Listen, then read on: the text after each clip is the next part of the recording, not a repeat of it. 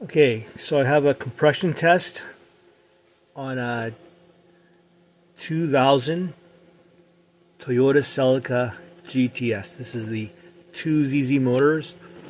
Spark plugs are all out. And what I'm going to do is I'm going to block open the throttle.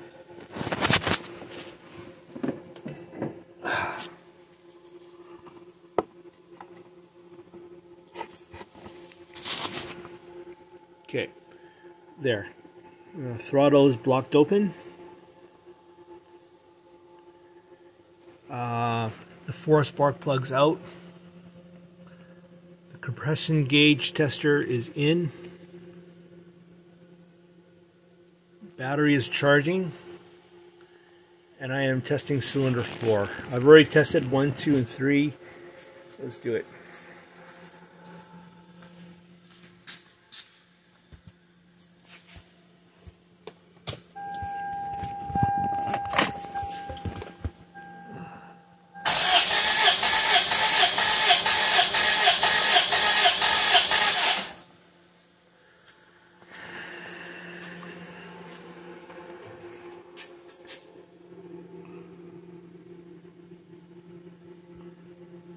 Okay, I am getting roughly 225 psi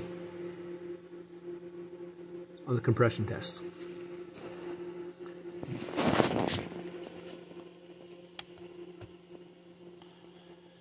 So you want the compression test to be roughly the same in all cylinders. And it's okay if the numbers are low, but more important that they're equal amongst the cylinders. And 225 is pretty good. Let's do it again. Okay, let's undo it. Do it again.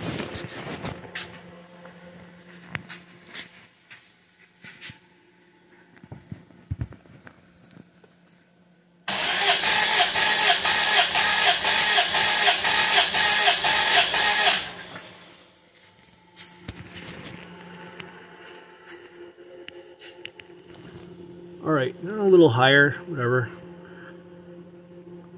It's not an exact science. I'm getting about 240 psi. You know, like not exact science here. That's okay.